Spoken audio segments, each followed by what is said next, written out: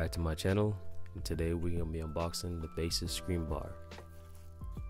As you can see, this is what you get inside the box. You get the screen bar itself, covered in white filmy plastic things to protect its matte pretty finish.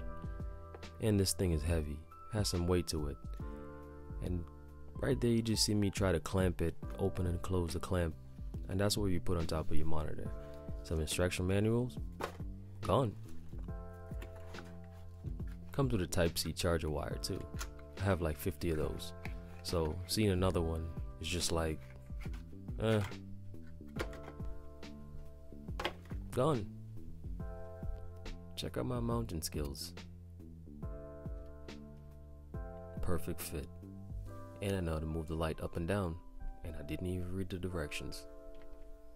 Gotta love those Type-C wires for that easy insertion. Let's check out the touch sensor controls. That's the power button. That's the button for the 3 light modes: white light, warm light, and mixed light. And that's the button for the brightness and dimness. I'm sorry if you have a prosthetic arm, it's not gonna work for you. Baseus has came a long way from its predecessor. There was a warm light, scented light, and also didn't have that flicker-free technology yet.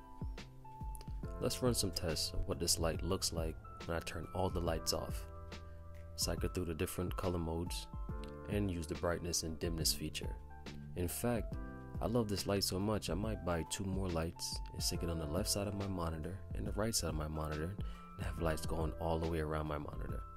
The link to this product will be in the description below. Don't forget to comment, like, and subscribe. This is Adrian Antonio, and I'm out.